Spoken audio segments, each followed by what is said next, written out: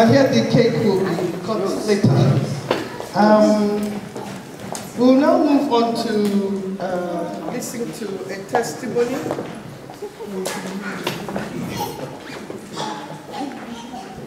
Praise the Lord.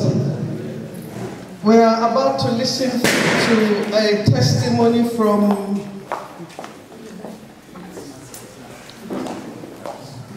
Pastor Henry Marix, all the way from Nigeria, elder brother to Pastor Kingsley.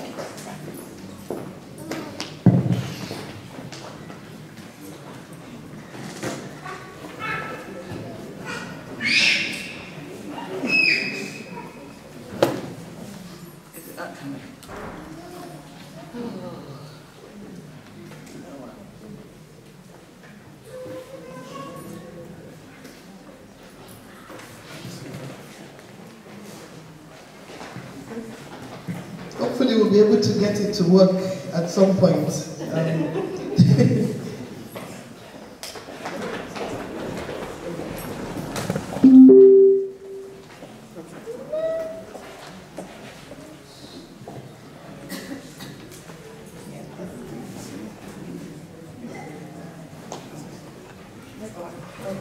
Okay, we'll move on.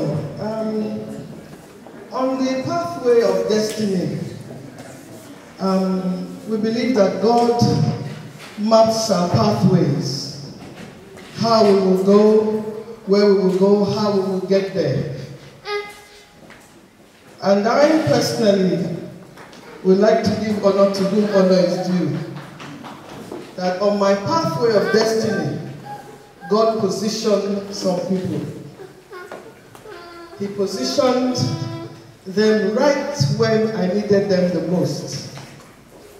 He ordained it without me knowing what was in line and what was in store. And for many of us here, that has been our experience. That on our journey, God positioned people at different steps to take us all where we need to be. Pastor Kingsley is not a loose cannon, he came from somewhere.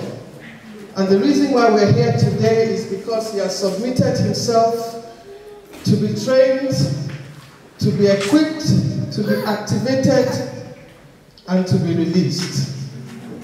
Amen. And so we don't just jump out and do things. Even when we think we know what we're doing, we need help. And God positions that help. And so today, for many of us seated here, we have been trained. We have been taught. And we are here today to testify of the goodness of God. And part of what we are celebrating here is the fact that God, in His mercy and in His love, you heard Pastor Kingsley's testimony of where he had been and what he had been through. At some point in his life, it was destined that he would be at the place where he would be ministered, where he would minister to and taught the ways of the Lord. And so we know today that this ministry will succeed. We know that this ministry will prosper because of what he has learned. Amen. Church will not be church as usual. It will be a church with a difference. Amen. And I just want to acknowledge Apostle and Pastor Grace, our overseers. If you have been trained in the school of ministry, can you please rise to your feet?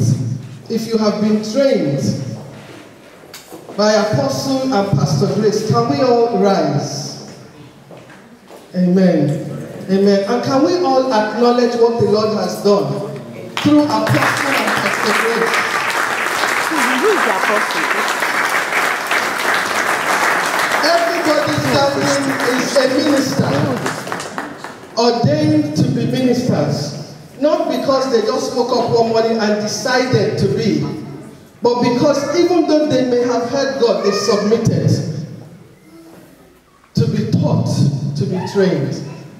And I just want to encourage everybody here, you may be pastors of churches, wherever you may be. If you got it wrong when you started, there's an opportunity for you to get it right. Amen. And we just want to thank God for Apostle and Pastor Grace. Can we put our hands together as we acknowledge them? Please be seated. Please be seated. Amen. And I'd like to take this opportunity to invite Pastor Grace. You will hear from her. When you hear from them today, you will know for sure why I have given this testimony I gave now. Amen. Pastor Grace, please come. Please put your hands together. Praise the Lord. Hallelujah. Hallelujah. Amen. It's with joy that we came this way to be with all of us. We thank the Lord for what He's doing. And the Bible says that in 2 Timothy 2:2, that what you have learned and heard of me, commit it to faithful men who will take it and commit it to others also. Amen.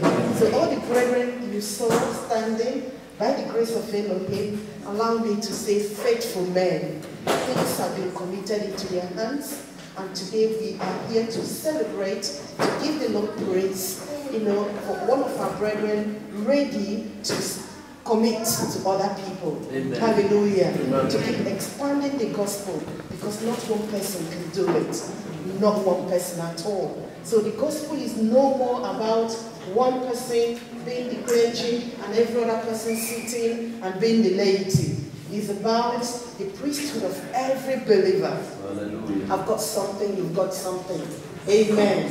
There's something you have, I don't have. There's something I have, you don't have. So the gospel is about we doing it together. I can't take the whole of London. If really Christians were waiting for the return of Elohim to come back, I can't take the whole of London all by myself.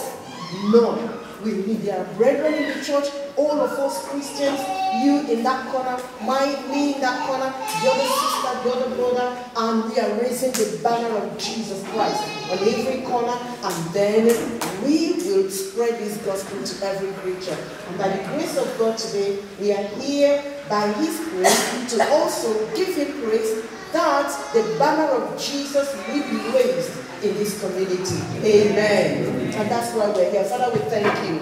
We give you praise. And we honor you. Even in these few minutes, Father, speak to our spirit man.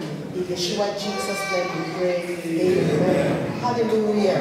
Not really a message, but a kind of testimony of Evangelist Kingsley and then Sister Edna.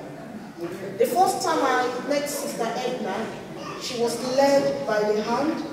She was wearing a bathroom slippers, unable to walk, and then the husband was bringing her into the school of ministry.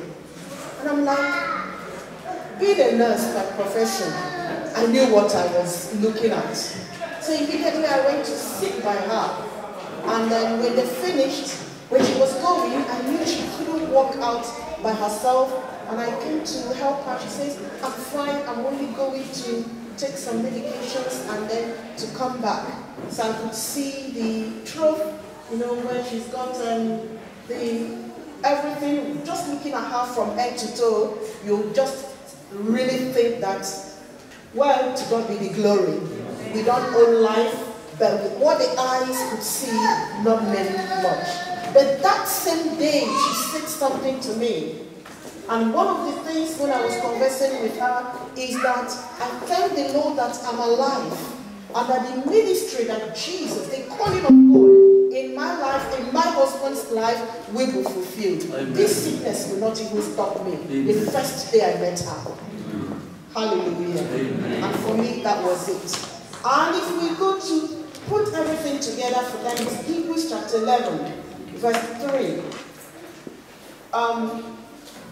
Let's start from verse 8. By faith, Abraham, when he was called to go into a place which he should ask or receive for an inheritance, obeyed. And he went out not knowing whither he went. Just this is the testimony I got from both of them. Both in their meeting, they are getting married, and even in ministry, in their health. I can sum everything up in Hebrews chapter 8. This is all I can say I heard from them after that day and the coming weeks. Everything goes back to he was called to go into a place. Then we call him Brother Kingsley, Evangelist Kingsley just said to me, they were very open, very, very open people. And he was able to tell me, the Lord asked me to marry her, and I did. She went through the valley of shadow of death. And by the grace of God, I will stand by her till the end of my life. And I'm like, I've not said anything to you. I didn't even ask you. And then the wife just said to me, again, not knowing the husband has spoken to me, I will stand by him. There is a call of God upon his life. And as long as I live, that ministry will be fulfilled. I will go to work.